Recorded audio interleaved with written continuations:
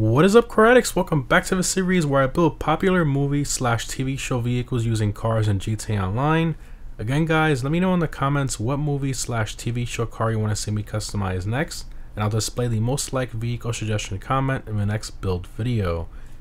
Now again guys, as much as the community loves the Fast and Furious cars, let's try to focus on some of the other popular movie cars if possible so it's not too repetitive. Eventually we will do most of the Fast and Furious cars, including some of the most popular and non-popular ones as well. But first I do want to focus on some of the major iconic cars from certain movies like John Wick, of course, Eleanor, we've already done Dukes of Hazzard, Starsky and Hutch, hopefully Smokey and the Bandit in the future. Again, it's all based on the suggestions from you guys, but we've done a lot of great ones so far, and I think there's still a ton more we can do before we jump into those Fast and Furious cars. But so in today's video, we're going to be building the 1969 Ford Mustang from the movie John Wick. Now in the movie, it's referred to as a Boss 429, however, it's actually a Mach 1.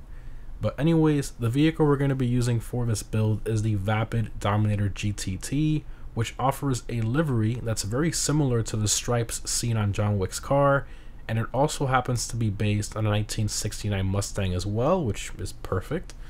Now this car can be found on the Southern San Andreas website for a normal price of about 1.2 million or a trade price of about 900,000. But anyways, let's go ahead and start the build for the John Wick Mustang.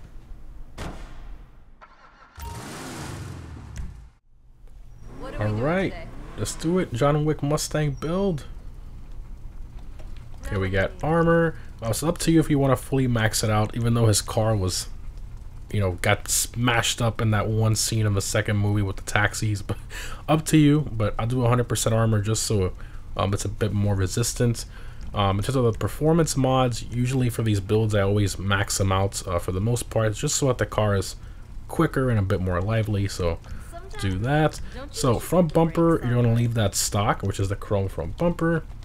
Rear bumper has the bolts and the reverse lights. All these other options, these smooth it out and removes the reverse lights, which you don't want. So stock for this one is also the closest. Engine block for this one.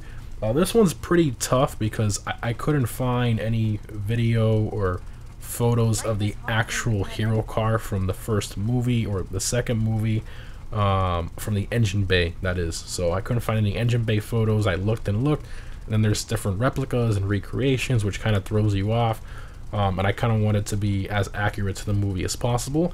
Now I did find a photo of one of these stunt cars engine bays, and I thought that is probably what the hero car has, most likely, so we're gonna do that. So it'll be the secondary ribbed valve covers. Okay, continuing to air filters. For this one, you're also gonna want to keep it stock. Strut brace. For this one, we're gonna do the triangulated strut brace. Engine tunes, max it out, why not?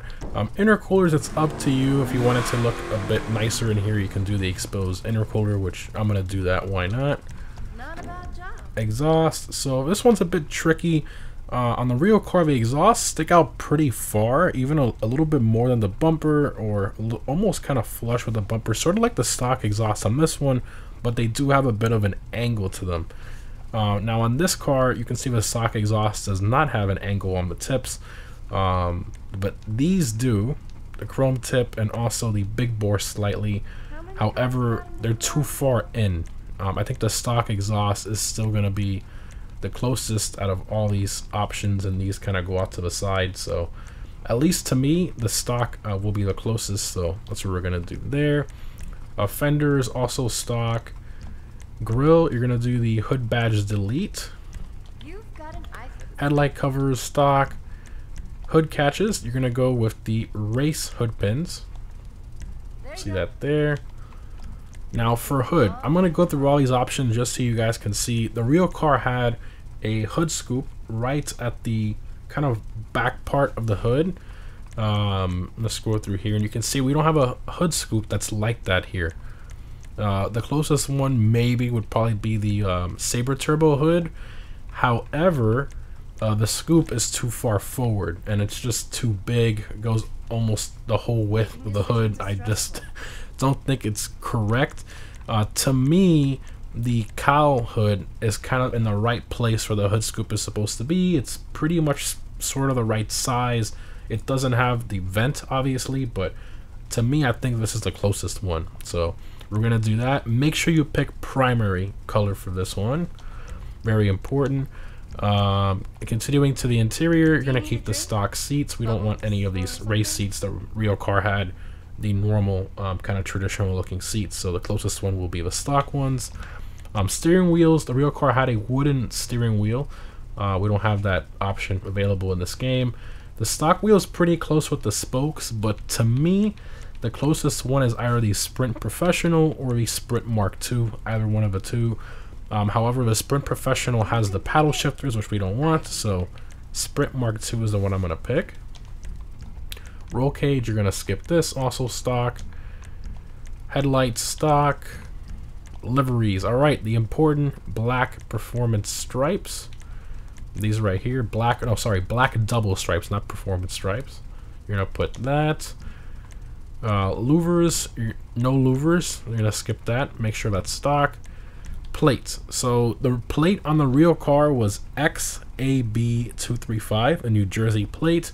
I didn't create the special plate because my iFruit is still broken, but to me at least, since the top of the plate has some yellow on it, I think the closest one will probably be the first plate number 1 here, the blue on white one, because it does have a little bit of yellow there compared to the stock, as you can see. So I think it's just a little bit closer, so we'll do that. Respray, alright, so the color, you're going to go to metallic and you're going to throw on here dark steel. Now for pearlescent, the closest one would probably be like an ice white or frost white. However, it transfers to the stripes quite a bit in direct sunlight. As you can see there, it just looks a bit strange. So I'm going to go with something a bit more subtle. So we're going to go here to bluish silver. I thought the silver at first, but it wasn't bright enough, so bluish silver. I think this is a nice balance so that the sun is not too overpowering on our stripes for the pearlescent. So do the bluish silver pearl. Secondary color, you want to make this matte black. Now usually the secondary changes the hood when it's stock, and I believe the interior stitching. Yep. So for this, you're gonna do matte black, and I'll show you why in a second here, why you're gonna do matte black, but just do the matte black. Trim color, we're gonna do black. Accent color is just the gauges, just leave that ice white. Side skirts, so skirts on this car is the pillar vents. So the real car did not have a pillar vent, however it did have a vent on the quarter panel area right by the door handle. So it had a nice scoop vent right there. However, that's not an option here, as you can see. You can probably put this pillar scoop, but to me, I don't know. I've seen a lot of people do this with the build where they do the pillar scoop, but it's in the wrong location. I don't know. To me, I prefer just not to have the scoop at all there. So at least in my opinion, the stock is better, but you can also alternatively go with the primary pillar scoop if you'd like. But I'm going to go stock. Spoiler upgrade. So you're going to go with the secondary wing. And you can see, since we picked the matte black, now we have a spoiler that looks almost like the real car, like that black plastic. And I think that's a perfect reference there and perfect for the build. So that's what we're going to do there. Splitters. For this one, you're going to leave stock.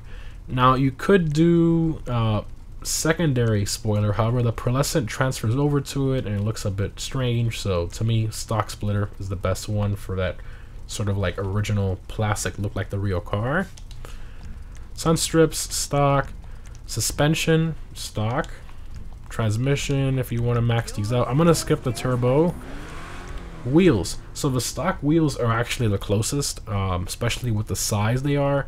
However, you can't put the tire lettering on these stock wheels like the real car. So you're going to have to go into one of the categories to pick the same similar wheel so you can get the tire lettering on there. So muscle category, chrome.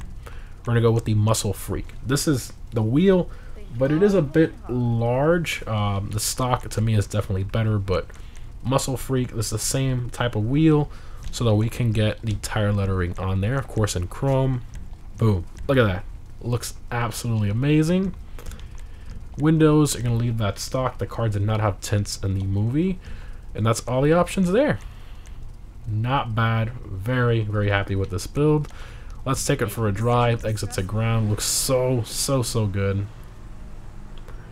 Love the John Wick Mustang.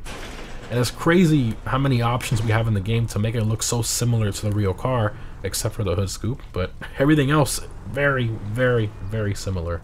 Even the hood pins, I mean, it's crazy. The spoiler, all the options we have. But yeah, great looking car. I've always loved the Dominator GTT. A great interior with the wood paneling like the real car as well. Just super detailed, of course, a newer DLC car. And absolutely love it. Alright, floor it here. And of course, for those of you who don't know, the Dominator GTT handles like an absolute beast. I mean, it's one of the better handling muscle cars in the class, with up there with the ASP, the Buffalo STX, all those good muscle cars that handle almost like sports cars. This thing does not handle like a traditional muscle car. It handles very, very well, as you can see here. I mean, it's an absolute beast, this car. I'd probably say this is, I guess, the second best handling Mustang inspired car in game. Well, actually, the ASP might be a little better. I would say ASP, no, GTX, ASP, and then this one. But yeah, this thing sounds fantastic, looks fantastic. Of course, you can do the drifts and stuff like the real movie, if you'd like. So, real car from the movie, I meant to say. But man, love this thing. It's crazy how many builds you can do with this car. My first movie slash TV show series build was with the this car as well, when we did the Bullet Mustang build. Love that. And you can also do a John Wick Mustang build. So very cool. Alright, let's pull over and open all the doors and stuff. We saw most of the engine bay in the with the customization, but I guess we can open the trunk too, why not? Yeah, this car looks fantastic in direct sunlight. Oh yeah. Vehicle doors all. Everything opens up there. The engine model there with the black valve covers. Super similar to the stunt car engine bay. Interior looks fantastic. Love it, love it, love it. Trunk. Oh, I forgot. That's right. Yeah, the trunk on this car is forced like a silver for some reason. Kind of interesting. The trunk carpeting. Yeah, very strange. I keep forgetting about that. But yeah, fantastic car. I'm surprised we even got the livery too. Rockstar, they definitely did it on purpose. They gave us the livery and super similar options. But anyways, guys, hope you enjoyed. Remember to let me know down below in the comments what movie slash TV show build you want to see me do next. Thanks for watching, guys, and I'll see you in the next one.